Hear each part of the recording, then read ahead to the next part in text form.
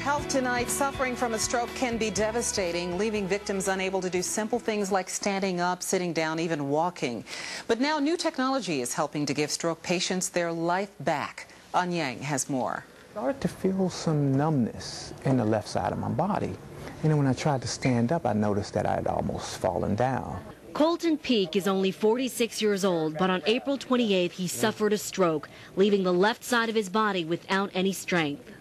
My whole left side was pretty much just there, pretty much. It wasn't strong at all. It was just pretty much lifeless for the most part.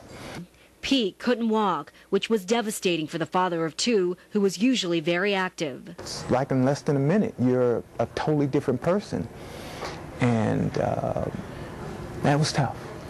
But on the bright side, Peak still had feeling on his left side, and the stroke did not affect him cognitively. So doctors at National Rehabilitation Hospital thought his best hope for ever walking again was an experimental machine called the ZeroG system. And we'll just first start with him just walking a little bit. He was a very good candidate because the most significant aspects of his impairments related to weakness, motor weakness. So as he steps up on the step, the system moves up with him. As he steps The ZeroG system helps stroke and traumatic brain injury patients learn to walk again by creating a zero-gravity environment.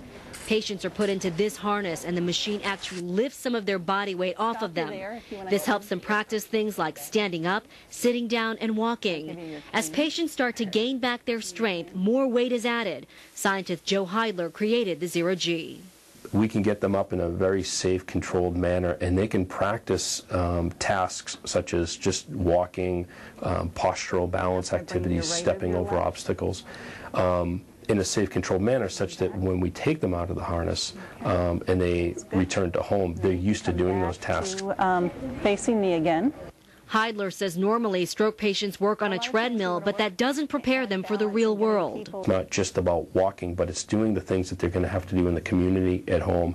It allowed me to have 30 to 40 pounds lifted up off me, which allowed me to gradually learn how to walk better and how to stabilize myself and how to just gradually get back to some sense of normalcy. Colton Peak has been working with the ZeroG machine for 4 weeks now. He believes he's on his way to recovery. I have a firm belief that I'll be able to walk normally and respond normally and do everything that I've been able to do before the stroke. An Yang, News 4.